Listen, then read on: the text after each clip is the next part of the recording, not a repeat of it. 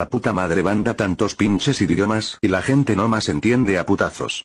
Hello everyone, this is PotatoLegion here. I hope you're keeping very well. It seems that devs have actually responded to the cheating that has been going on in the game. I made a previous video about how cheating is just ruining Dead by Daylight. So let's see what they have to say about what they're doing about it. So they've been going on at the start here about how a lot of people have been reporting, and of course they want to stay quiet because they don't want to give these cheaters, a heads up on what they're doing and how they're changing their anti-cheat, to prevent the cheating. So how do we deal with cheaters? So 200,000 cheaters banned and 50,000 so far this year alone. That is pretty insane.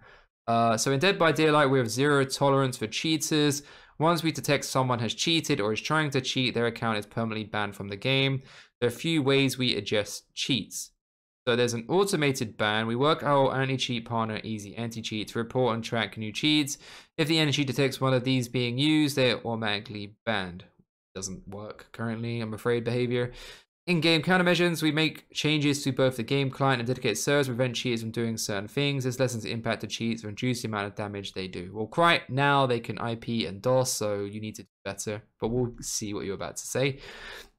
And then, of course, they have manual bans where you have to report them twice. Okay, so in the last 7 days alone, we have banned over 2,000 cheaters, contributing to the 200,000 in the lifetime of a game. So this year, it's been exceptionally bad because the game is, what, 7 years old now? So 50,000 in 1 year? That's insane. So this year has been particularly bad, as we've seen from our streams, etc. So let's talk about what they're gonna be doing. So they're live fixed various vulnerabilities, and in full they're gonna prevent player sniping prevention.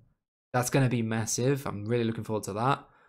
They're doing more failsafes, more improved support tools next year, and better player feedback and beyond continues. They're constantly working on it. The one thing they really need to do is really work on their anti-cheat software. So they're just auto-banned for sure. So going forward, we plan to further bolster the game against cheaters. This will be done in various ways. First, we will continue to identify and fix vulnerabilities to limit the effects of cheats. This includes additional measures to prevent players sniping forcefully joining a specific lobby. The first version of this fix is currently slated for this fall, and will continue to monitor the situation to ensure that does not resurface. That would be amazing behavior, please. ASAP. Second, we'll be adding failsafes to commonly exploit portions of the game. For example, should a match ever continue beyond the end of the game collapse for longer than 5 minutes, the game will forcibly end. Thank you. Additionally, the max game time is reduced from 2 hours to 1 hour or less. That's very nice behavior. Thank you. No more keeping us hostage.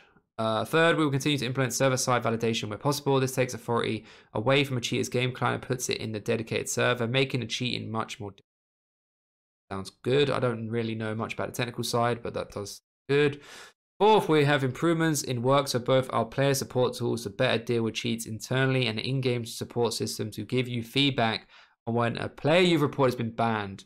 That's nice. I don't know why you're being so shy about it. It's nice to know when you've actually done something. So thank you for sharing that information. Finally, players' reports are a keystone to our cheat prevention measures, and providing this feedback is essential to letting you know that report is being dealt with seriously. These are scheduled for the first phase in 2023. Beyond in-game improvements, we will continue to communicate our progress against cheats more regularly as part of developer updates and beyond. That's nice. They want to start sharing us in a bit better. How can you help? While cheating will always be dealt with as swiftly as possible, your help is invaluable. There are a few ways you can help us fight against cheating. The best way is to use the in-game report system.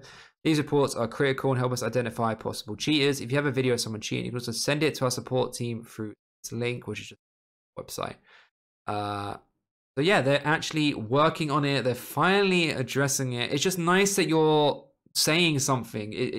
It's actually nice that you're giving us sort of a roadmap on what you want to do, and I hope you are serious about this, because if you can get this problem under wraps, your game is going to improve so much. It's going to make high MMR finally, playable. It's just going to be amazing. So yes, behavior, thank you for finally addressing this.